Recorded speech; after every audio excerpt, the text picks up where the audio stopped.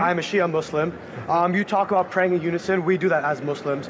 You bring up these different points as to how your God is not my God because you see Jesus Christ as, I guess, the image of God, correct? As God in human form. God in human form, okay. So then, Jesus is a prophet, Prophet Isa, within the Muslim culture. So, as a Muslim, like, we respect other religions. We call them people of the book. If you respect another religion, there's no wrong religion in that essence. Like, from your standpoint, because I am Muslim, because I have an imam who is not a messenger but an interpreter, is my religion wrong or askew in any context?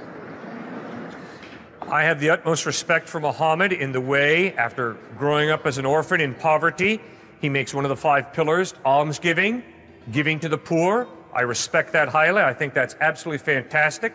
Secondly, I respect Muhammad for the way he led the Arab people out of polytheism into monotheism. I think that's outstanding. Obviously, where I disagree with Muhammad is regarding the identity of Jesus Christ. Who is Jesus? Obviously, the Quran teaches that Jesus is not God. He's a good prophet.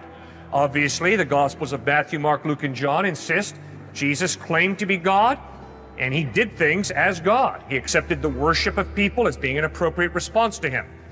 So obviously, my question from my Muslim friends is, are you sure that Jesus is just a prophet? Obviously, Muhammad was not born until 500 years after Christ, so he never met Jesus. The eyewitnesses insisted Jesus claimed to be God. He accepted worship as appropriate. So, who is Jesus? I mean, if I look at the lessons of Jesus, like in my room, I have the Bible and then I have the Quran.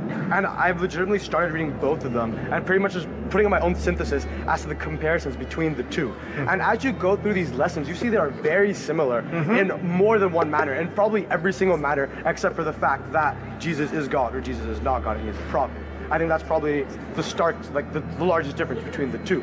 But if I'm taking those lessons that Jesus gave as a prophet to me, as a God to you, if I take those lessons and I follow them properly, except for the part about Jesus being a God, why would that make me incorrect? And if I am incorrect, does that put me at a lesser heaven or to a hell rather than going to where every, like, I guess, proper Christian would go? Oh, well, proper Christians deserve to go to hell.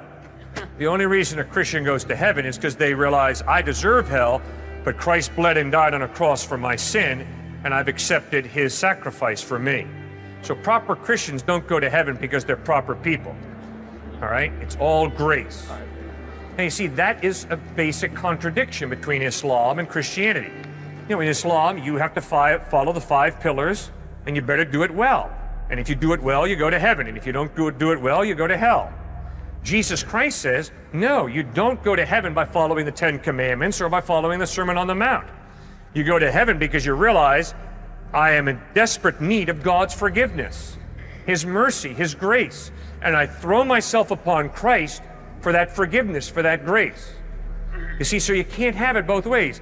Either heaven is something that we earn and we deserve because we've kept the rules, or heaven is a gift that God gives us by grace. And so, like, as a Muslim, and so I'm a Shia, Ismaili Muslim. I'm about 1% of the whole Muslim population. I'm this really small sect.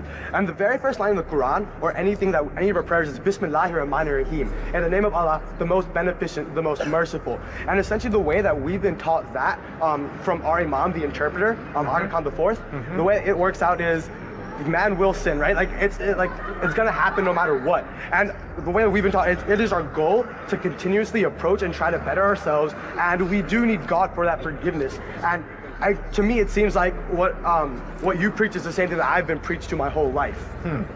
Okay, except that the question is, how does God forgive? Remember, God is unchanging, right? Correct. So you and I both agree, God is unchanging. Well then, if God is unchanging, how does he forgive me for my evil, for my wrongdoing? That's where the cross of Christ is so crucial. Because Christ claims that the evil that I have done has to be punished, because God is just. And forgiveness cannot contradict justice. God's not schizophrenic. At the cross, Christ lays down his life to absorb the just penalty for our wrongdoing, thereby offering us the option of forgiveness if we choose it. See, so obviously in the Quran, the idea of Christ going to the cross is unacceptable because God would never allow a good prophet to die such a horrible death, right?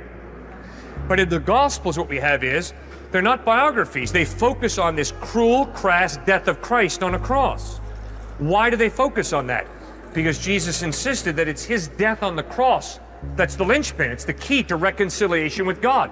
It's the way God forgives us, by absorbing the penalty for our sin, thereby offering us forgiveness. So his justice is honored, and he offers mercy, forgiveness.